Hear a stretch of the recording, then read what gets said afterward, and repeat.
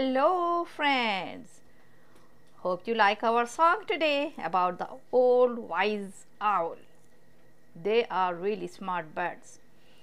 Today we have a special story about an animal maybe not everyone is familiar with.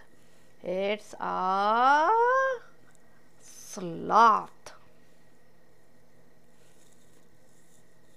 And here the story goes. Sloth at the Zoo by Helaine Becker and Orby.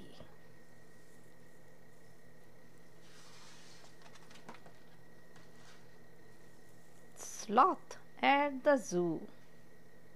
Zoom. Sorry about that. We are so used to saying zoo that zoom seems a new word. Zoo animal transport. Here is the truck that takes all the animals.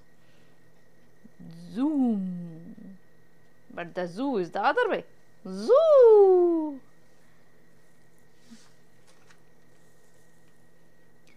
One bright day, a truck whizzed up to the front gate of the zoo. There was a new animal being delivered. It was a sloth. Delivery delivered to Zoom, 37 Zoo Street.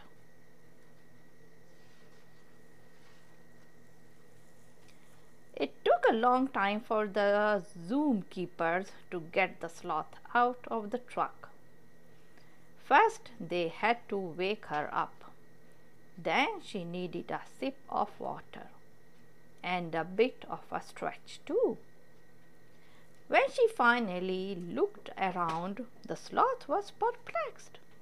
You see, she thought her new home would be pretty laid back. Rest and relax at the zoo. But that's not a zoo, it's Zoom. See, let's see what happens at Zoom. But this was the Zoom, not the zoo. At the zoo, the zebras galloped so fast they left the stripes in puddles. Oh, their stripes. The monkeys climbed so fast they forgot to stop at the treetops. And the parrots flew so fast their tails drew rainbows across the sky. What's all this fuss and flutter about? Wondered the sloth.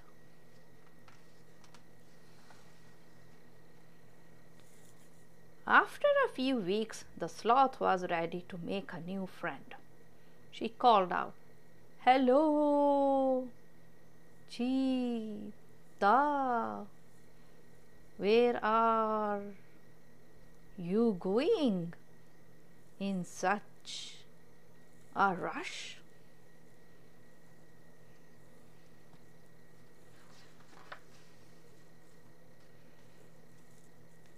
"No time to chat. Busy, busy, busy," said the cheetah.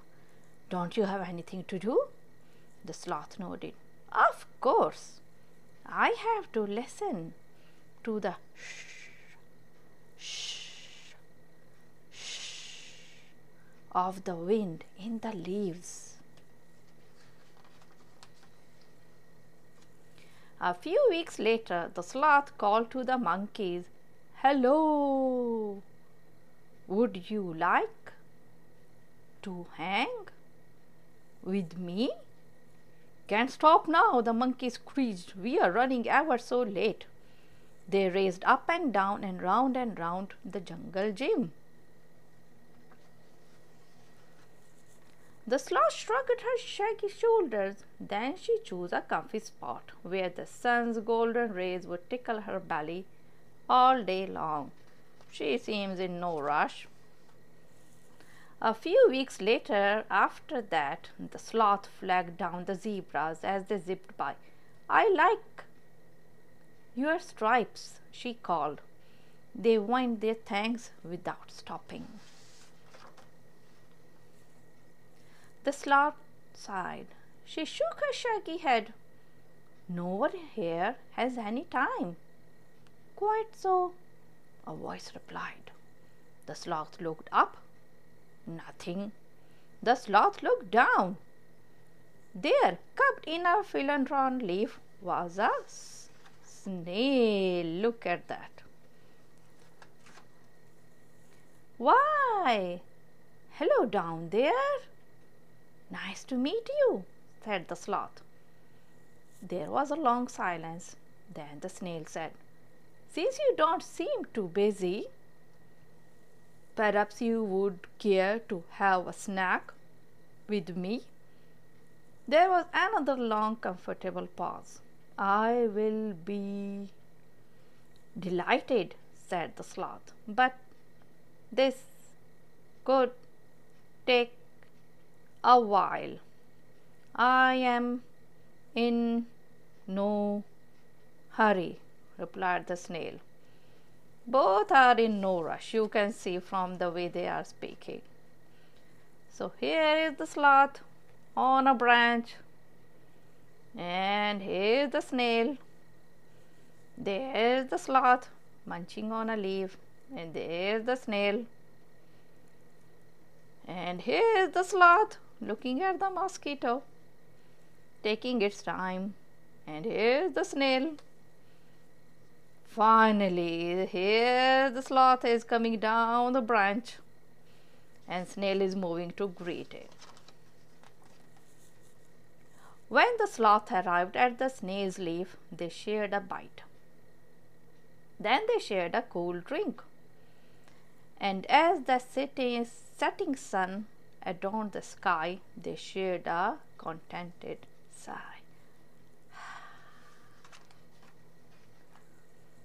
The monkey swing over. What are you doing? Sloth offered them some iced tea. Next came the cheetah. What's going on? Snail offered her a sweet green leaf to nibble on. Mind if we join you? Asked the zebras. Everyone shuffled to make some room.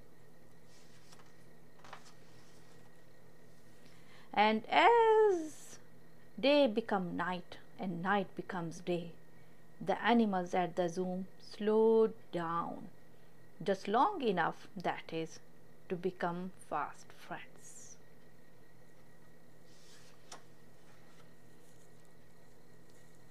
The end.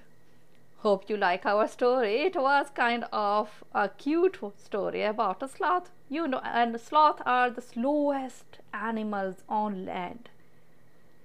So if you like, just like and subscribe and give us a comment if you like some other stories that we can read for you. Until then, take care. Bye.